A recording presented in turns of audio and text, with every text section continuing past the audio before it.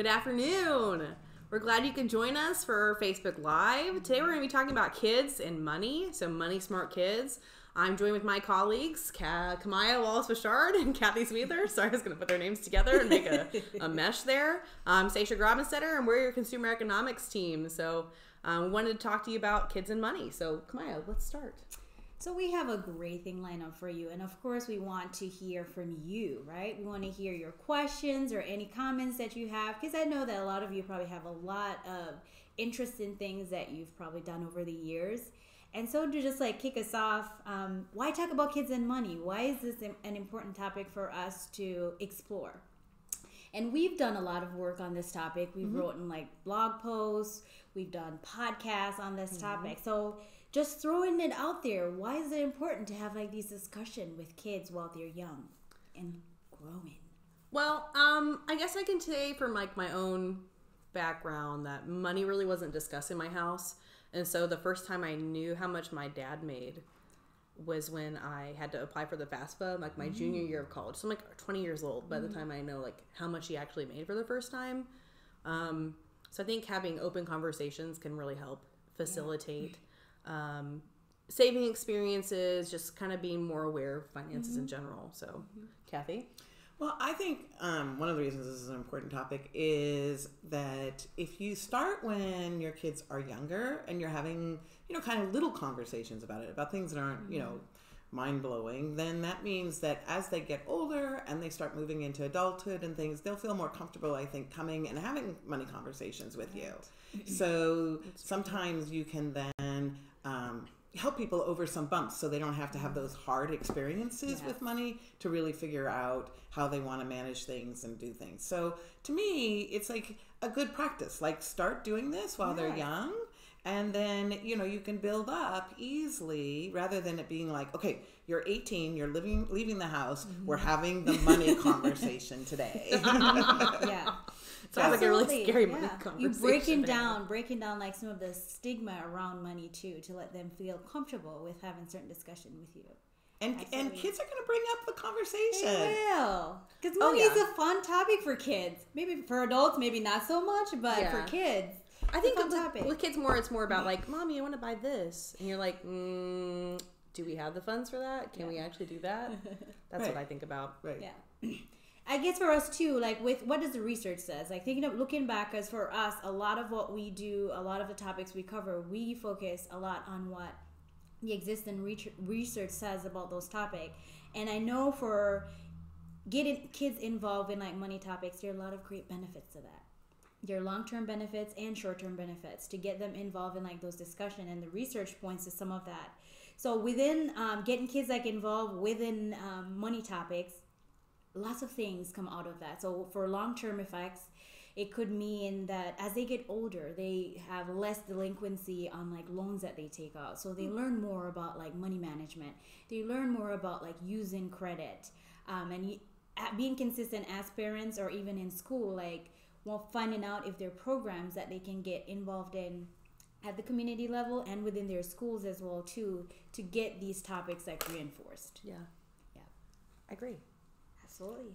So there's been some, I think, really interesting research that kind of helps us out. Because as parents, I know I'm always what do I talk to them about? What really matters that we do? And where do we get started with this? So I think the conversation piece is huge.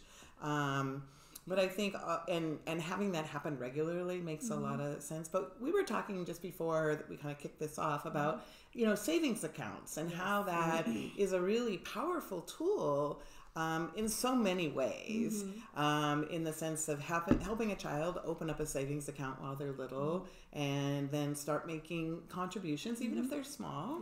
Yeah. And then it's kind of surprising, I think, the impact the research is showing that makes for kids.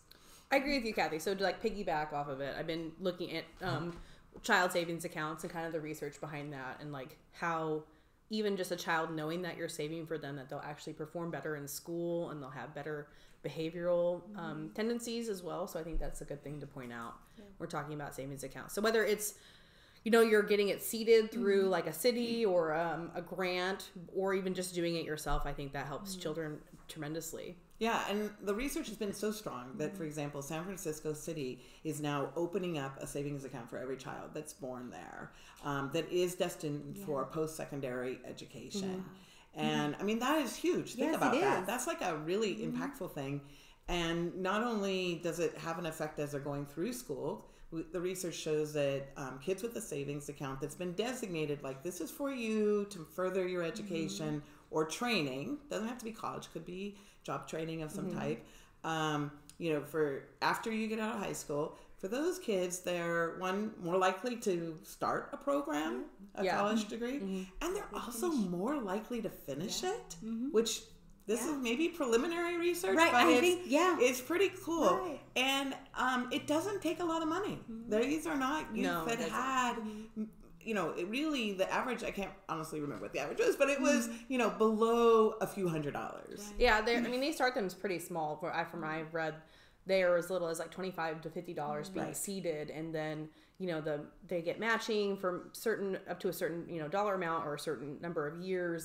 So it's really nice to see how, communities and researchers are working together to kind of push this forward. Yeah. And even when this research was looking at these kids with these accounts, I kept looking at the amount saying, this hardly would cover one semester of books, but yet it had this motivational, self-esteem building effect. So, which we know, finances are empowering, right? That's what we always talk about, that having control, feeling like you're in control makes a difference. Yeah, and it's like knowing that somebody cares about your future, somebody's invested in it, even if it's like a small amount too, can help with push that and feeling confident that, I know that I have just a little bit in savings, but I want to finish this program because somebody is invested in me. I agree with that. Wonderful. So, Kathy, should we talk about our beautiful display? Well, sure. And also for our audience out there, we'd love to take questions from you. And it doesn't have to be about kids and money. It can be on any financial topic that you're thinking about right now that you want some information about. And you can just write your questions in the comments section under the post about Facebook Live. And we're doing our best to monitor that. And so we're going to just keep chatting about kids and money, but until we get some questions, but that's what we're here for, is to answer. So I don't know if we don't have any questions yet. We got none yet, so here's your chance. Get your question in first. So that's the challenge. The challenge line. So let's talk about the books. I'm really excited about this. I think for me, I'm in a different stage of kids, right? Like my son is a toddler. He's only 2.5. So like learning about the things I can do with them is really exciting for me. I know Kamaya's got a little bit older child, and Kathy is more seasoned and has children who are out of the house. So we can talk about all like kind of the different stages, which is kind of fun. But I've really enjoyed listening to them kind of be more the experts and talk about the things, especially on our podcast, Family Financial Feuds, which you can now find on iTunes. Ding, ding, ding. Okay, so sorry. Okay, let's talk about books. So let's talk about them. Who wants to start? Yeah, I mean, I'll start with a simple piece, and that is whenever there was a topic that I wanted to bring up with my kids and have be part of our conversation, I looked for books because I love books. And I loved reading stories to my sons, and it gave us kind of some quiet moment to talk about things. And so, and I have 3 very active sons, so we needed some quiet moments. So, so we wanted to bring up the fact that books are a great way to start conversations about money and to have it just kind of be a natural thing. So if you're already reading to your children, which a lot of people do, then you might want to look for some books at your library that are on the topic of money. And so that's what first thing we wanted to illustrate.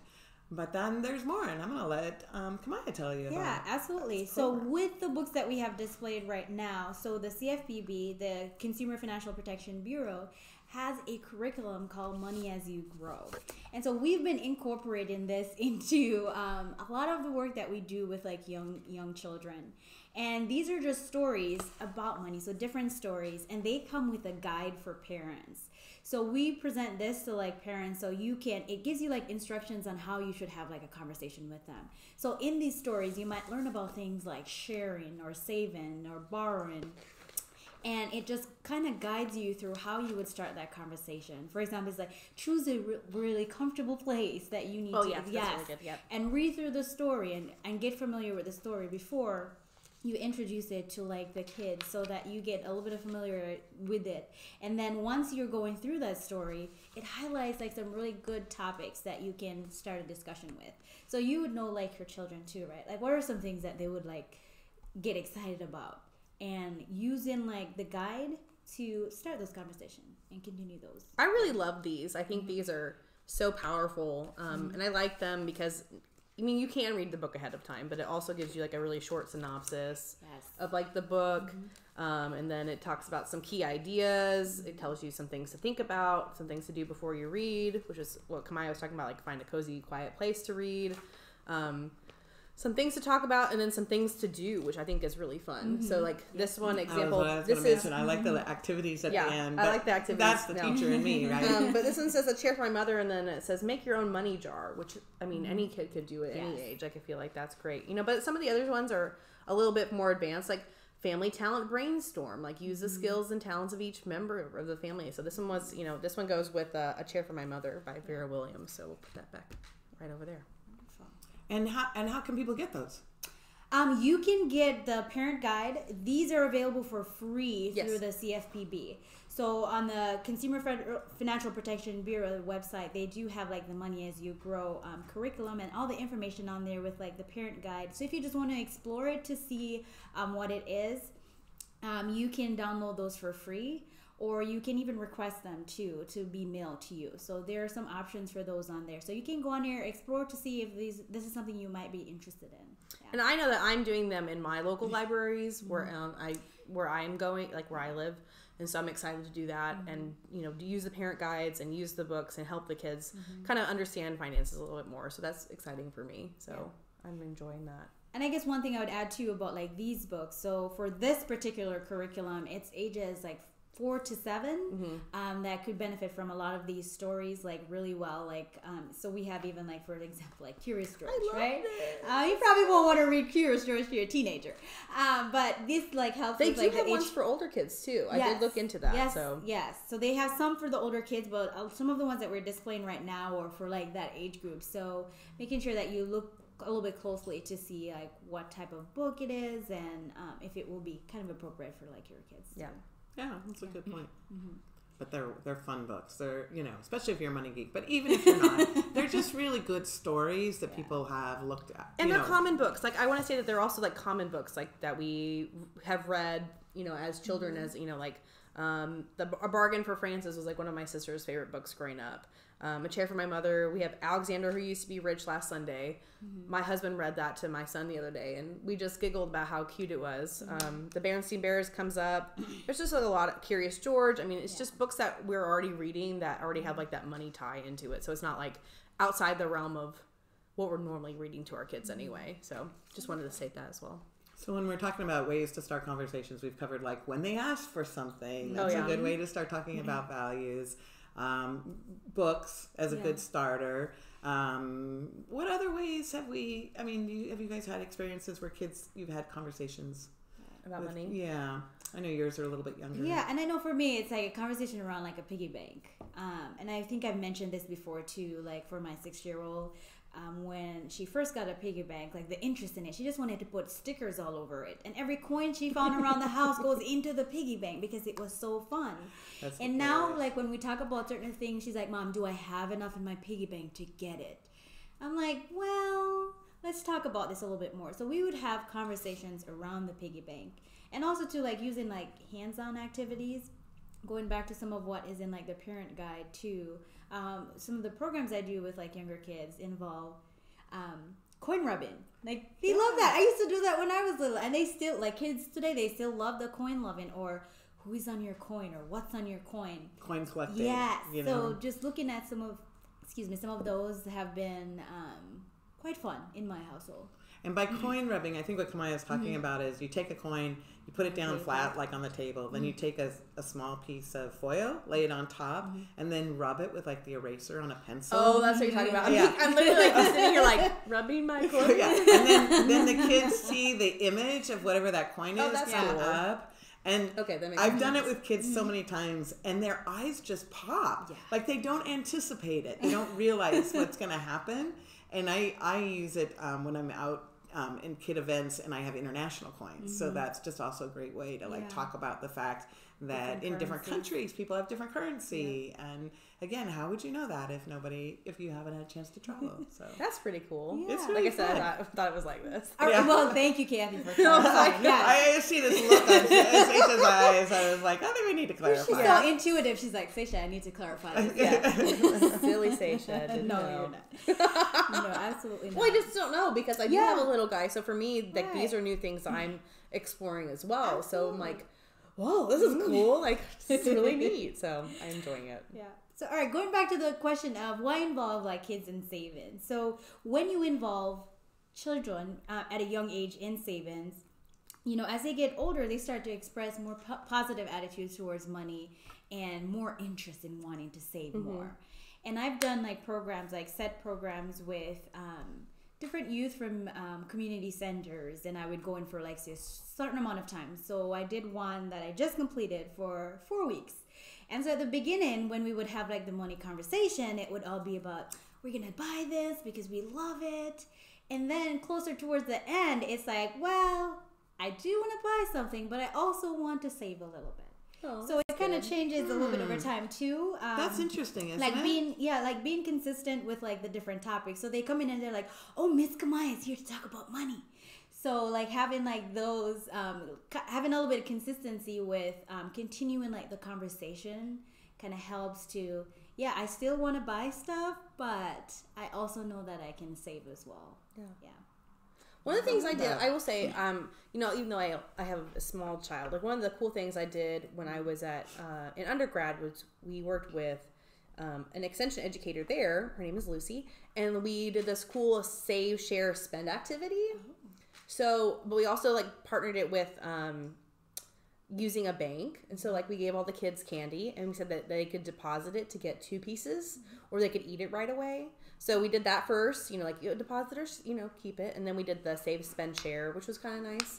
And, you know, you can see the kids, like, we gave them options for sharing. So, like, for sharing was, like, you know, donating to an animal shelter, or, like, my friend needs lunch money, or my mom is having her birthday and we need to get her a gift. So things like that. It was kind of fun to talk about. So I'm just going to do a check. Do we have any questions coming in anywhere? I don't see any just questions. Just a reminder that we're Yes. here to take questions and just kind of, you know, talk about whatever you'd like to talk about. But today we're talking about money and kids until we get a question. So that's what we're doing. And we've been covering all kinds of different things on that topic. So Absolutely. I think to piggyback on kind of what Kathy was saying, like there are different ways to talk about kids with money. Like I think we focus a lot on younger kids, but I think as older kids, I think talking about you know, funding for college and potential student loans, like that end of it is important as well. Absolutely. I know that when I went into college, you know, like that conversation wasn't had, and I didn't really know how much my college was worth until, you know, three-fourths of the way in, right? When I had filed for the FAFSA. But I think having those discussions with your kids really helps. And I don't think I really appreciated college until it was in grad school, paying for it myself. So there's that piece of it as well. Kathy feels like, I feel like she's I know, she's I'm like ready, so like, I'm yeah, just, she's like, ready. let her go. So. Well, I was doing some research and I found this survey research that was done where they asked millennials what they wish they had been taught about finances from their parents. And LeBaron and Associates in 2018 did this, and so I just thought it was so interesting because... Is it because I'm a millennial? Well, I didn't want to say that. It reminded me. I was like, I feel like, are you... I am. Yes, okay, Yeah. good. Okay, Okay, so, good. We're on the same boat here. Yeah. Okay. So I'm not, and so what they said was that they wish that they had sit down conversations. Yes. So that kind of supports what we've been saying. But they also said they wish that they had had chances to make mistakes with money and to learn by it. Practice. So that really comes back to that practicing piece. So we'll come back to that, I think, and talk about that a little bit more in depth in a minute. Because then I felt like then if they had made a mistake, they could have gone to their parent and like had that back and forth, like what worked, what didn't work. So that was a positive thing. And then they wish they had had a chance to get a job and actually earn their own money. And I just thought that was, well, really interesting because I'm curious to see what they think in 20 years. But But also, there's been a real shift in our society where more and more young people, when they're like in high school, are not working part-time because there's been a lot of pressures to do other things, to prepare for college in other ways or prepare for a job in other ways. So we've really seen in our society a significant shift in how many people are getting work experience before they're 22 or whatever. So I thought that was interesting too. Right. So it's just interesting to hear millennials kind of, think back on what they would like to see different, and then to see that it kind of does support some of what we've been saying in the research out there. Yeah, more opportunities to practice. So I now have a teenager in my household. Oh, that's right, yeah. Yes, I now have a teenager in my household, and she needed a new iPad for school. And we were talking about savings because she does have like her savings account, and we were weighing the pros and cons. So we were look at you taking every opportunity. I know, we were practicing. So it's like, I need this for school right now. This is what I have in savings. What makes sense for us to do right now? So we went through like a great conversation, and she just kind of listed out like the pros and cons, and decided whether or not like right now is the time to make that decision. Because of course, for a 13-year-old, buying an iPad is a big decision, right? Yeah, it's a big decision, right. But it's something that she needed for school. So we did that. We got some chance to like practice and look at the amount that we had, and to try to decide like what are we going to do now. And it turned out good, but for her, it's more thinking, well, I really wish I had that money in savings still, but she knows that she needs it. Yeah. And that kind of leads into the Consumer Financial Protection Bureau did a study and talked to a lot of experts and things, and came up with sort of like, what do we need to incorporate in youth curriculum for educators? And one of the big things was teaching the skill of comparing and contrasting.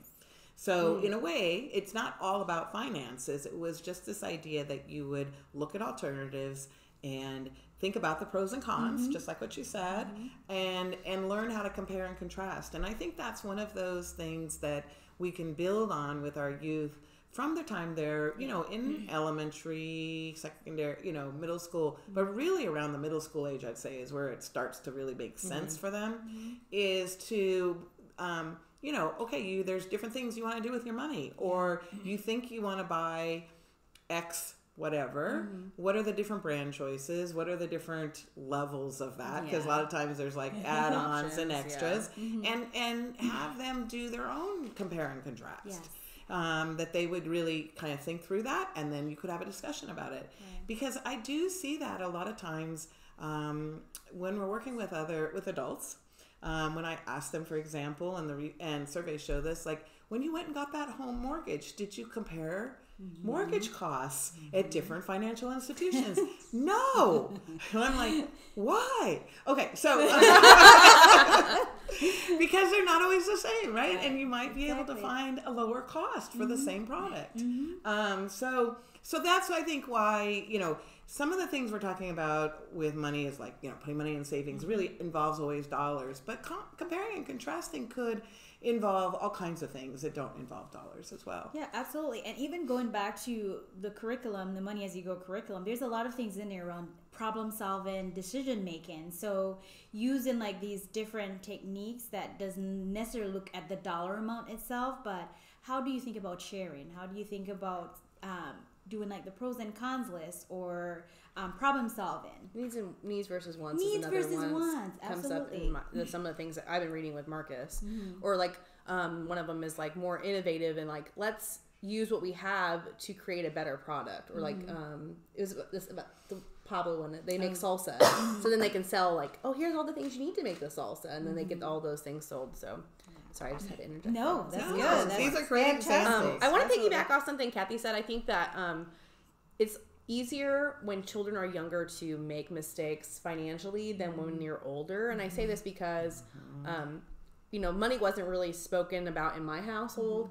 And I learned the hard way with credit card debt. And, some of the things I talk about in our money personalities podcast, which you can now find on iTunes. Family Financial Feuds. So sorry. Okay. So and the title is not Family Financial Feuds. So sorry. Okay. The title is just Family Financial Feuds. Right? Yeah, we talk about money personalities. But we talk about it there.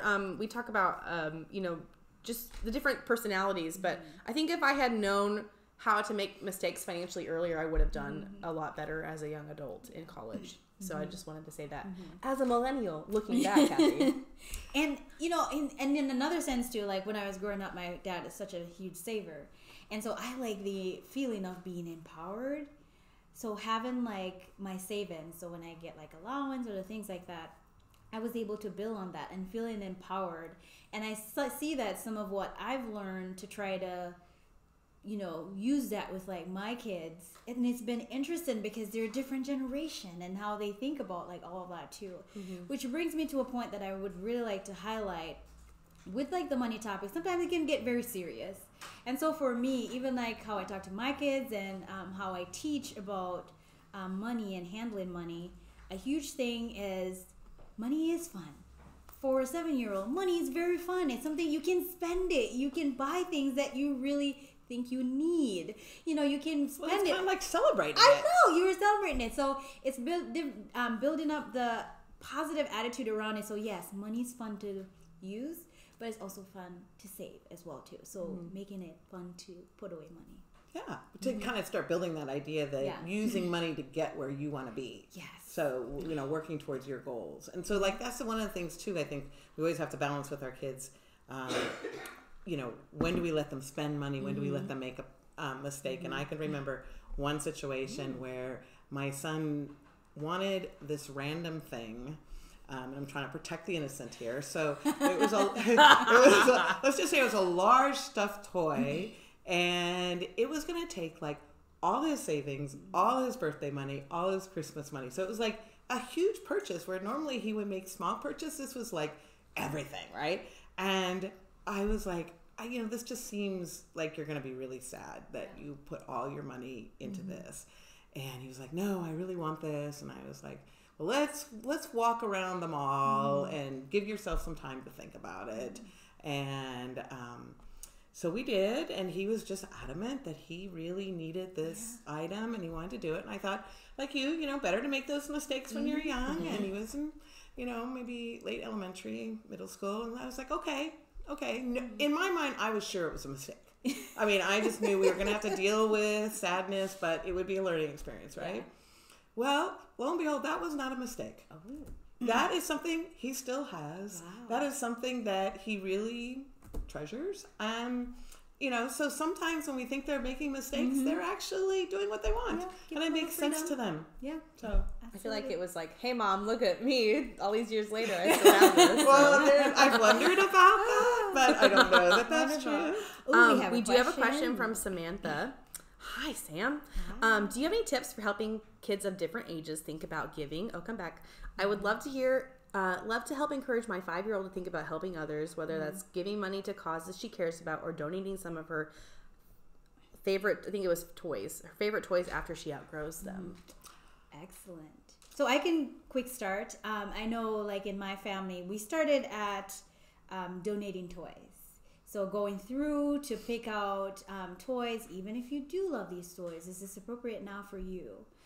So going through toys, and then we also moved into a friend's birthday party's coming up, and we are going shopping for a gift for your friend. And it's hard for a 4-year-old.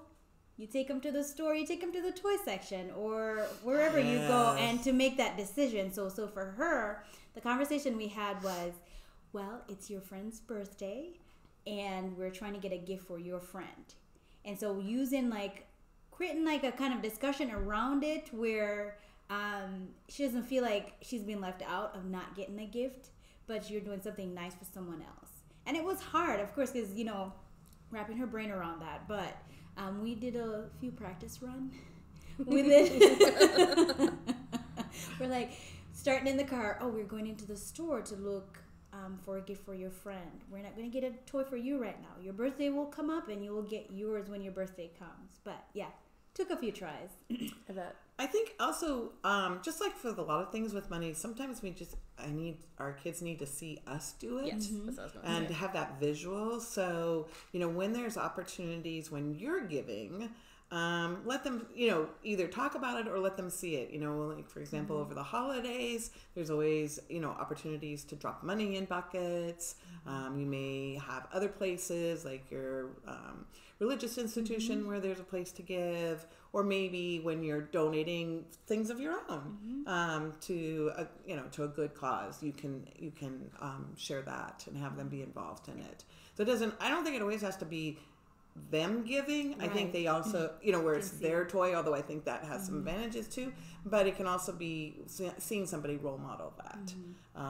So sometimes we can't always have it be specific from them. And that's what I was going to say. Just make sure that you're modeling the behavior that you want to have instill in them too, because I think about, and it doesn't even have to be monetarily. Like, you could be like taking your kids to the food bank and doing that kind of volunteering and giving back, or taking them to the shelter so they could read to the cats and the dogs or whatever it is. Like it's just, fostering that experience, I think helps to kind of facilitate adults doing it later in life. Teenagers, I think that giving spirit really grows. Another strategy I used when my sons were young was I wanted them to have, not only during the holidays to receive gifts, but I wanted them to be in the habit of giving gifts. I felt like there should be an exchange. And I also wanted them to stay close to their cousins who are across the nation. So when the holidays would come around, I would ask them each to make a list of who they wanted to give a gift to.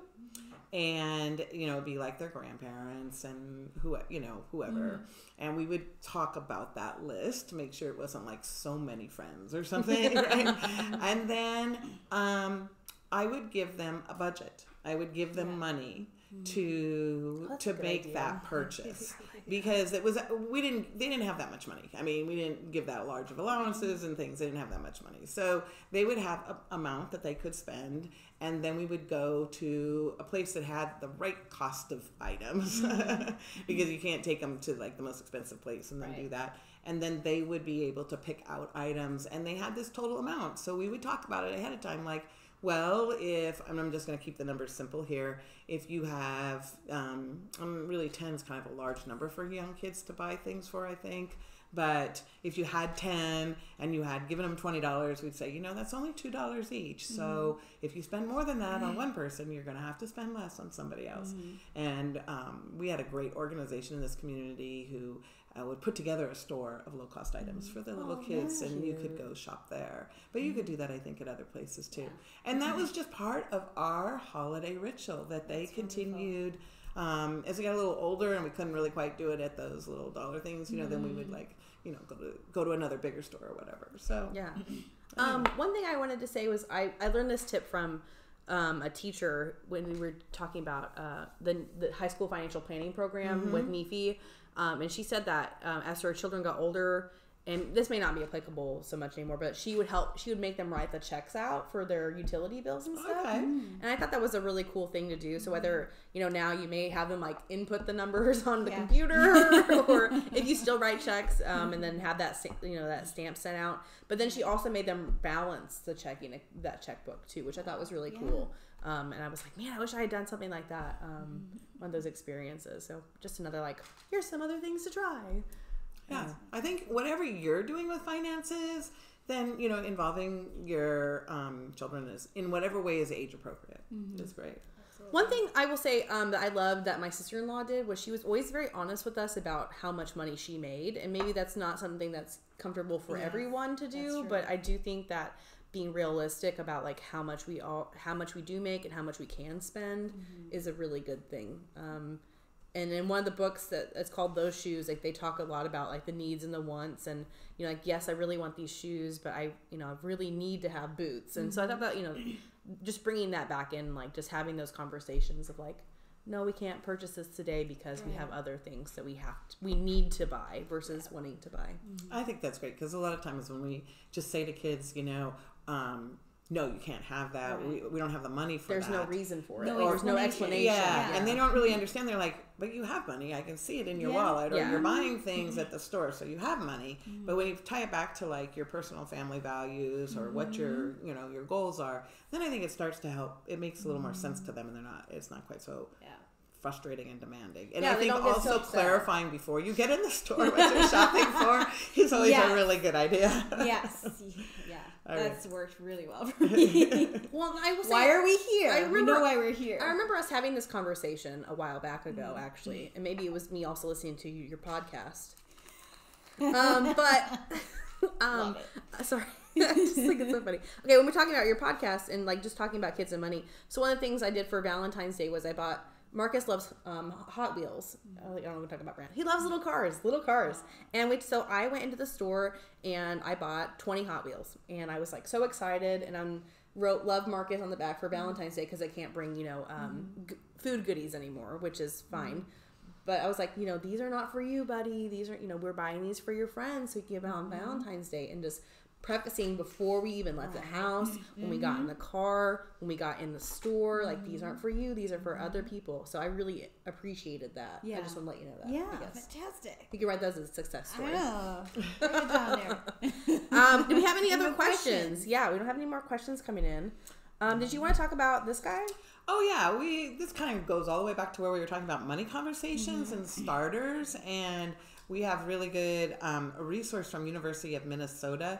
They have put together a handout called Money Conversations for Parents and Children. And they're just like little ideas of things that you can throw out at the dinner table or in the car when you're driving around or wherever. So they could be things like name 3 things you like to do that don't cost money. Okay, so that would be one thought. Or if you found $100, what would you do with it? I think that's I really enjoy these little questions. Yeah, so we wanted to throw that out as a resource.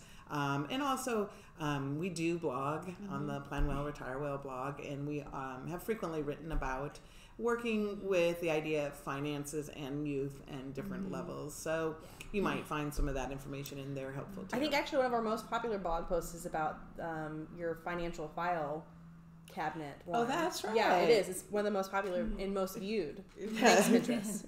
Which is kind of interesting in itself.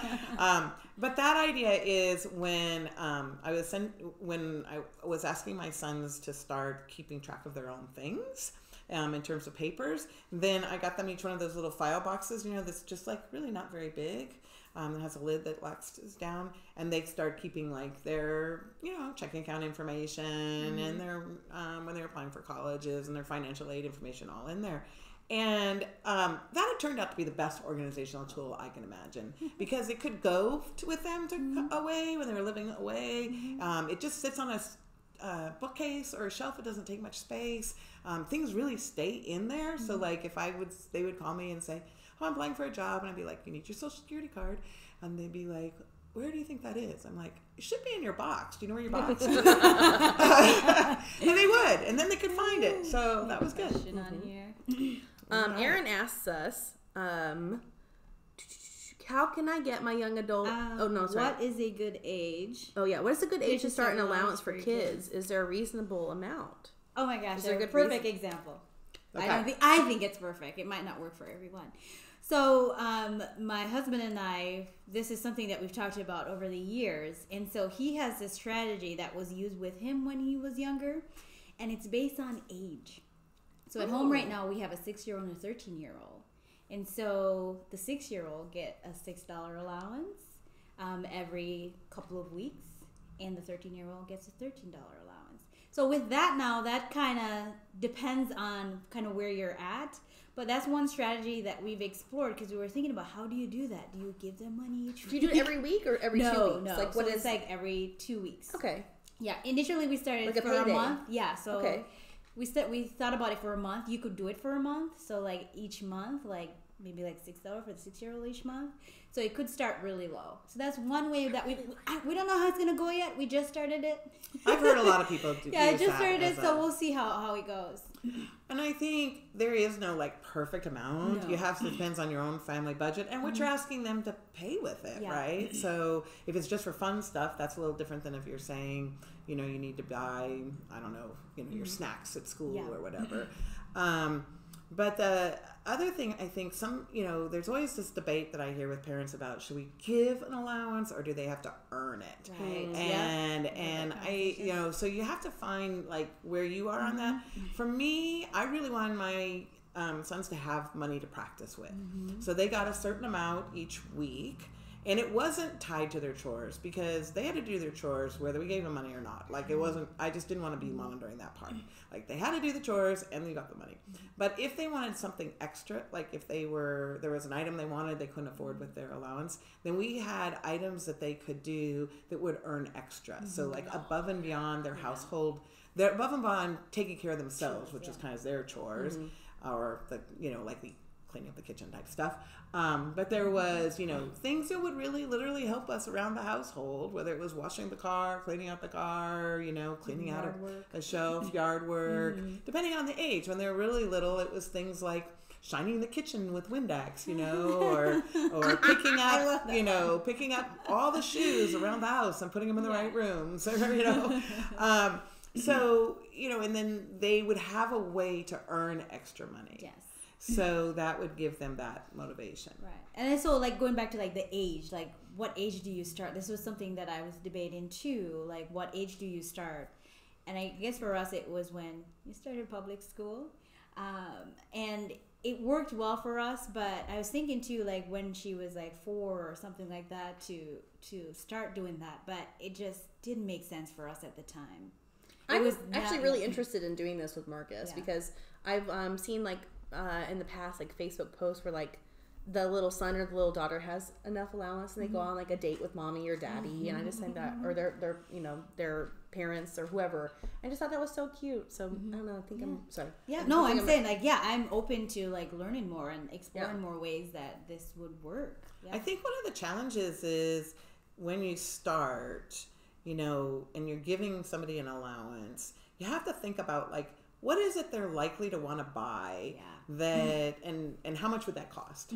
So I was lucky when they were young, or they wanted, like Pokemon cards, and they would come and refill their bowl packs, and they were like $3 at the time. I have no idea what they are now. And so that meant that, I could think about, okay, well, they're young enough that how long can they wait? I mean, because I didn't want it just to go to candy or whatever that was cheaper. So, that was one way that I kind of made a decision about how much was. I thought, well, what's a reasonable amount of time to save up to be able to buy an item? So you kind of have to know like what's available, what are they interested in buying? What do they like? Yeah, because and it's okay when they're really little if it's just something like a small dollar item or whatever, but then at some point it gets to be a little frustrating if you can't save up in a short amount, in a relatively short amount of time. Right. So we have two questions. There's the first one is about the 4-H project, My Financial Future project. Are there certain criteria for the project? I'm gonna divert you to I don't know, and we will hopefully get someone to answer that question for you, because I know there is a financial piece of the 4-H. There is a 4-H project about personal finance, but I don't really know much what is the name about again? it. Because My Financial Future project for 4-H. Are there criteria for the? Well, I'm pretty sure there'll be criteria for the project. So Oh, yeah. I can probably say yes. I don't know what that criteria is. I know several of the 4-H books, but that one is maybe a newer one that I'm not aware of. So what I would suggest is checking with your local extension office. Yeah. And we'll try to actually find out about that and post on about it later on this page so that you can get that information. Sorry, I don't know about that one. Steve Wald asks, kids are curious about and ask about everything. Some, maybe many financial topics are personal or are discussed openly, like salaries. Any thoughts on how much info to share with kids and why some topics are taboo? Great question. I love it. I think one of the concerns I had was, how do I communicate sensitive information like my family salary to my kids at an age where they wouldn't share it with everybody at school? And so my mommy makes this. Exactly. So I am one of those, people that didn't really give them hard numbers when they were younger. I was comfortable kind of saying it relatively, like, we make more than a lot of your friends' parents, but we probably don't make the most of all your friends, or, something like that. So they had a sense of it. I think they started asking me about that when they would go to other people's houses, and they would come home and say, they have a really small house, or they have a really big house, or whatever. And so we could talk about it relatively. And because I think it's a reasonable concern. Now, by the time they get to the age, and this will vary for different children, where you feel like they have some idea of discretion, then you might be able to share more. And it's also your own comfort level with it. Some people are very comfortable with that. And it depends on your kid too, because I feel like, if your kid's more mature than others, then, like they know that discretion, right? They know what that, don't go blabbing about how much mommy makes about, And I think there's sometimes a question. It doesn't, when they're younger, like before high school, I would guess, I'm not sure the round numbers really mean much to them. Yeah. They just want to know what you can buy. What can you get them? And there's no perspective unless you also talk about, I think it'd be more useful maybe to talk about, this is my money that I bring home every month. These are the things that I have to pay for it, and here are the relative amounts that go out of it, and then this is what we have left for the things that we want to just do that are discretionary. Yeah. To me, that would be a more useful conversation than just, this is the round number of what I make. I agree with you. Yeah. Did that answer Steve's question? I maybe need to look Well, at I think again. even just talking about that money is taboo in general, I think that's an important topic to talk about as well, because maybe some families aren't as open. So like when you go over to a friend's house and they talk about money, like so or they don't, so freely, like I feel like if I went to your house, we went to your house, they'd be like, Marcus would be like, talking about pros and cons, what, like piggy banks? I don't, but in my house when I was little, that was never discussed. Right. So I think that, just maybe having that discussion about money is a taboo topic. Absolutely. Whether you say the word taboo or you get or you down just to say some things we keep private within our own family. And as parents, you do want to protect your kids. If you're going through hard times, you don't want them to know like the depth of everything that's going on. Right. And so making sure that what you're comfortable with, just like Kathy was saying, where yes, you can say, well, we don't have this money saved to buy this right now. Give them like a timeline sometimes too, or if you can provide that, to try to give them a time to say, well, we can't do it right now, so let's talk more about it again next month, or something like that, where it's not just no and it's just end of conversation. And if you need another motivation to talk to your children about money while they're growing up, remember this stuff goes both ways later on. So I work with a lot of college students, and a lot of college students don't want to worry their parents or talk to their parents about the financial challenges they're having. Yeah. And sometimes I think that actually gets them deeper into trouble because they're trying to protect their parents. And there has been no real good history of communication. And so and then it gets even harder, like when you're an older, you're an adult and you're helping your older aging parents. If there's not been a communication pattern about talking about money, and then there needs to be a conversation about money, all these things are kind of tricky. So there's just a lot of value in talking about money the same way as talking about, what are we going to eat for dinner, or, who's going where this week, and those kinds of things. So really, there's some real value in that. Yeah. Jesse says, how can I get my young adult son to save money? He spends every dollar he makes, and he doesn't even have any real responsibilities yet. I guide him and straight out tell him, but he just doesn't seem to care about how to manage finances. He has a little savings because I basically force him to give me my money to save for him. I don't want the same issue with my 3-year-old in the future. Any suggestions? Points in there. Well, one, you might be looking at a money personality. Yeah. So there's some things about how people use money that are really sort of ingrained in who they are. I don't think there's really it's bad to say, for me, this was my value judgment, okay, but to say, like, while they're growing up and they are earning money, you can kind of force savings into saying, you know, out of every dollar you earn, X percentage needs to go into savings for whatever, short-term or long-term savings. I think that's why we need to practice it. Yeah. But ultimately, when they're young adults, they're going to manage money the way they want to manage money. And as you said, he has no responsibilities. Why would you save money? Yeah. You know, what's the motivation there? Why would I bother to save it if there's no reason I need to? So I don't know whether, you know, by young adult, how old you mean, but, you know, if there's no reason to save it, then people aren't going to save. Yeah. For a lot of personalities. So I think this actually comes back to like talking about children's savings account, like almost like on the other end of the spectrum, like kids, if they know they're being saved for, like do academically better, all of that. But if they have no reason to save, then, you know, if they don't know why, then they won't do it. So just kind of throwing it back at the end. Yeah. I mean, I would say that I see, you know, lots of different behaviors in young adults. And I think some people learn by experience. Yeah. And, you know, and that's the way it's going to be. And some people are just savers from the beginning, and they're saving at 3 and they continue to save. So I really do think money personalities comes into play. Yeah. And even going back to part of the question too, she was wondering like how to kind of break that pattern so that her 3-year-old doesn't continue with that. And it goes back to some of what we were talking about too, if you were on earlier, with different strategies that you can use to have conversations. He's 21. Around money, and using like whether it's storytelling or hands-on activities, or getting like a piggy bank, opening a savings account, all these different things to start with like your 3-year-old as they're getting a little bit older into like preschool age, to have like little conversations around that. And I think, okay, so 21, you know, be patient, I guess. Be patient. Things come. You know, it also, one of the things I oftentimes talk about with young adults is we're not only saving for emergencies, we're also saving for unexpected occasions and events. So, you know, when a great group comes into town and you want to go to the concert, you have money to put towards it.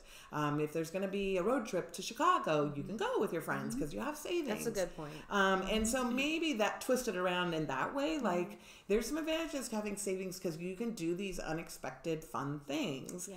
Now, if you're always paying for those unexpected fun things when they come up and they don't have money, then again, there's no motivation to save. It's really hard as a parent when there are disasters and emergencies not to bail them out. So I get that part. It's a little easier for me personally to say no when it's like, well, that sounds like fun, and I'm sorry you don't have that money saved for. Tough love from Kathy Sweether. So I use that example. I really for, enjoyed that. I use that example for like the unexpected. I was working with some youth, and I wanted to come up with something fun. I'm like, okay, who likes Beyonce? We're going to create a goal to save for like a Beyonce concert or something around that. So to start with saying, what goals do you have? What are you wanting to do? Do you want the new PlayStation?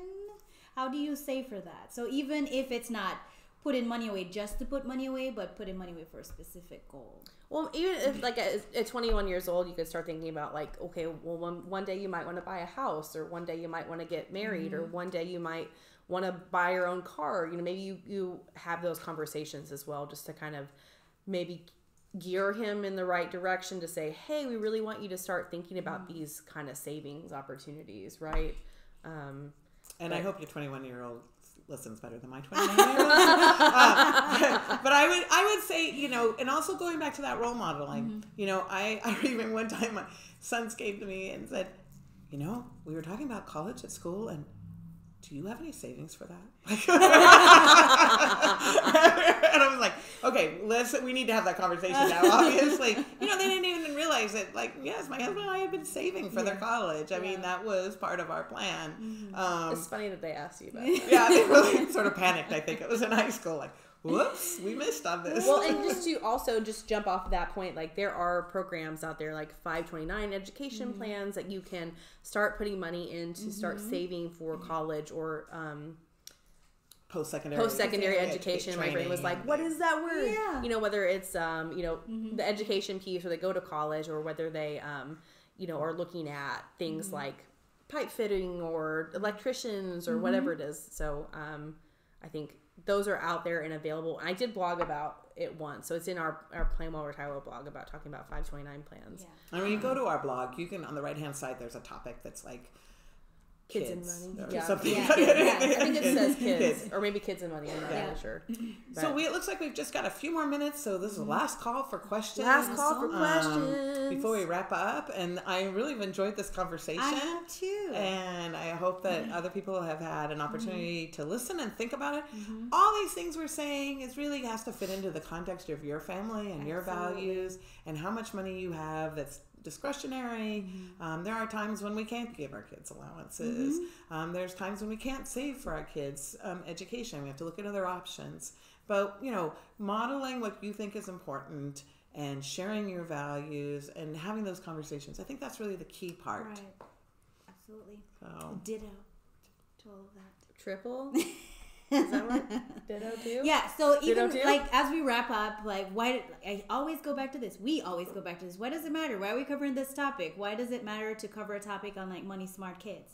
And a big part is having those conversations now, giving them opportunities to practice will result in like healthy financial decisions as they get older. Being less delinquent on like loans and credit cards and all the big decisions that they're going to have to make. Right? They're going to have to Purchasing make homes, those later. looking, comparing, contrasting whether it's, this car versus this car or this loan versus this loan. Yes. I think that's a good point. And having had that chance to practice, when they're young adults, they'll be less stressed by it. And that will mean less anxiety. So there's some very interesting research coming out about that in terms of what is driving anxiety in young adults. And part of it is being uncomfortable with money. So I think that's another, motivator to like do it. And one of the things I did is during the school year, I just felt like sometimes life was so crazy. I didn't have a chance to focus on life skills the way I always wanted to.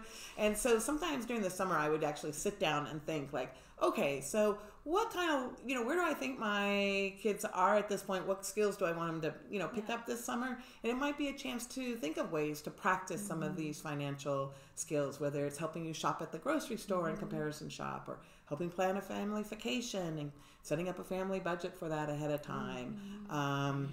Picking up some extra chores so they can make some money so they have extra money. What are the things that your kids could be doing this summer that you might have a little extra time and energy for? So there's a question about life insurance. How much is reasonable amount of life insurance should I have to raise my newborn through to college? Is there a range?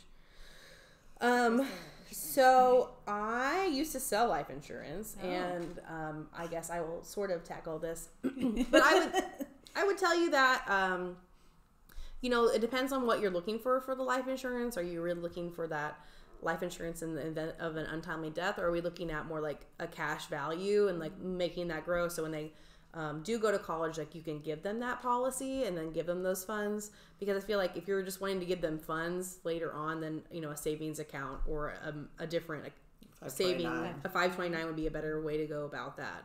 But if you're looking to ensure the possibility of their untimely death, and that's a completely different, almost a whole completely different topic that we could cover in like another whole hour. But yeah, I think thinking about just what you said, what would you need? How much money would you need in an untimely death? So I know that when I was looking at it for myself and things that we would think about, replacing the salary that was coming in, and did we need to replace all of it or part of it, and for how long? Like until if the kids were 15, it was different than if the kids were 5. Yeah. And then if you're kind of also looking through college education, then you might want to have to kind of calculate out what you think that piece you would want to add to it. Right.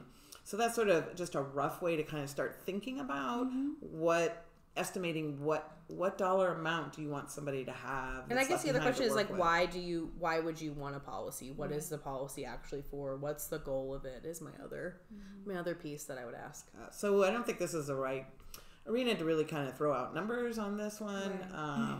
But I think it's one of those things that you kind of have to think about. What's your goal for it? What's the time period you want it to cover for? What other income streams are there for the family that might kick in or not kick in? Well, It is right at 1 o'clock. And we just want to thank you all for coming today and talking about kids and money with us. We really enjoyed kind of talking to you about some of the resources like the CFPB has for us with the Money as You Grow, talking about millennials and the things that they experienced looking back on their childhood. But we hope you enjoyed it. If you have any other questions, feel free to put them in the comments. Kathy and Camaya and I will try to answer those later once we get off the broadcast. But we've enjoyed today, and we hope you have too. Thank you so much.